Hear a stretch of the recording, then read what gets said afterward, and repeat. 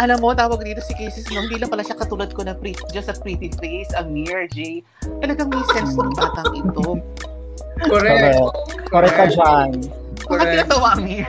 Sa pretty face. Oo. Hindi, kasi nakaka-amaze. Kasi syempre nakita natin si Casey as a celebrity, ganyan-ganyan, endorser, pero may sense at may laman itong Kisses Delavin.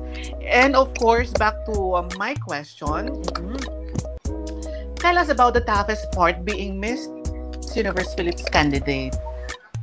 Aside dun sa, syempre, virtual tayo, online yung setup natin ngayon sa Miss Universe Philippines.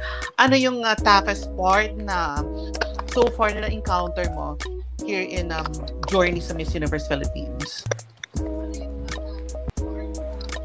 I think the toughest part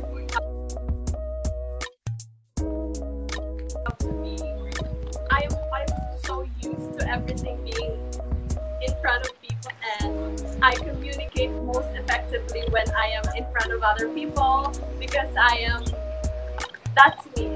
So I think the challenge is, for example, in trainings, I can't really meet yet all my trainers, but I met them in Manila. But I think it's a challenge because I want to enjoy every single moment in this journey. And sabi ko nga, sobrang sayang na nangyayari to virtual, all the trainings, pero I was just thinking, thankful na lang din ako that there's internet connection, that this is still all possible because of the internet. But that has to be the toughest part. And also, the toughest part will also have to be because of the lockdowns. We are very limited with how we prepare, but definitely it's still,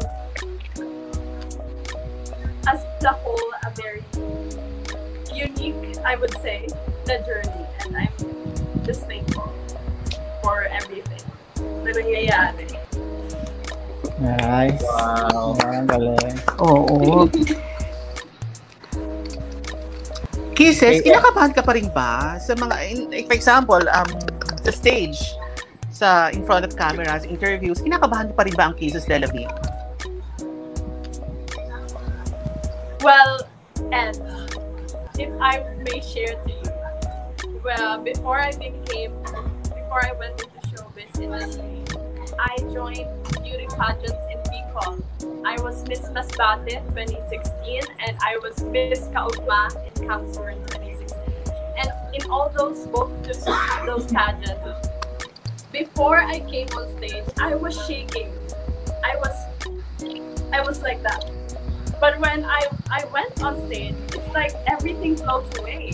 And I don't know why, pero to answer your question, definitely the nerves are absolutely in there. Pero yun din yung isa sa yun din yung isa sa masarap sa pakiramdam. Kasi, di ba, you can see the light if you don't have the dark. So, thankful din ako sa nerves because they remind me of what's happening, of why I should treasure this moment. So, definitely, I have nerves. A lot of them. Okay, guys, before we move to the next question,